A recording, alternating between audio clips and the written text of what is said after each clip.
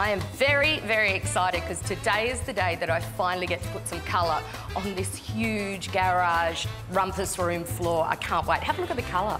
Isn't it amazing?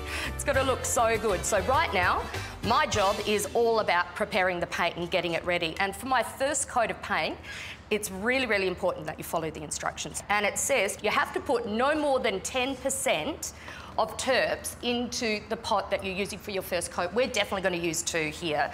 So in my first pot, I've got 4 litres, so just under half a litre of terps.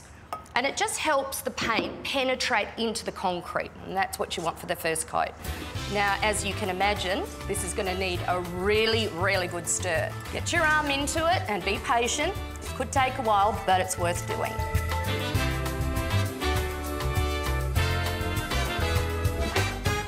I'm actually really surprised how well that all mixed together, how quickly it went right in. I have my brush, and now it's time to start cutting in.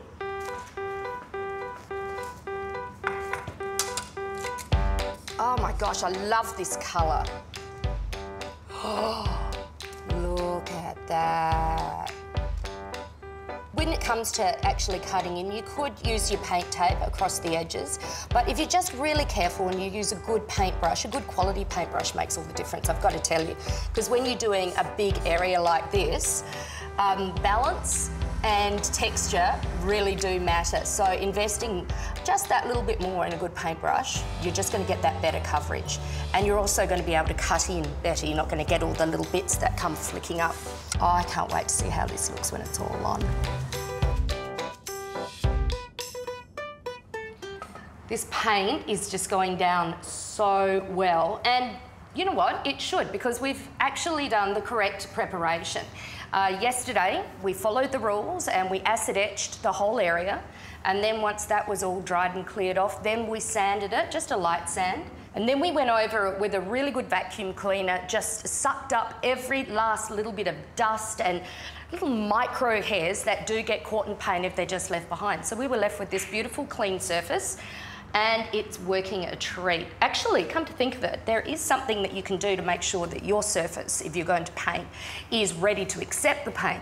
And that is, it's a little trick where you get just a little flick of water onto your actual slab, and if it beads up and stays beaded, then you need to do a whole treatment again. In other words, do another acid etch swatch. It's really, really important to do that. If it sinks straight in, the water goes straight down, you're good to go with your painting. And that's exactly what we're doing here.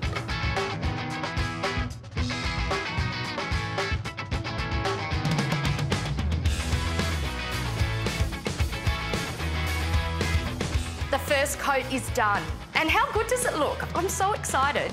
It's so amazing, and it's such a testament to how paint works so well to just change and uplift a room so quickly. We've got our first coat down, we did the preparation, and we also used the right paint, which is something I can't stress enough.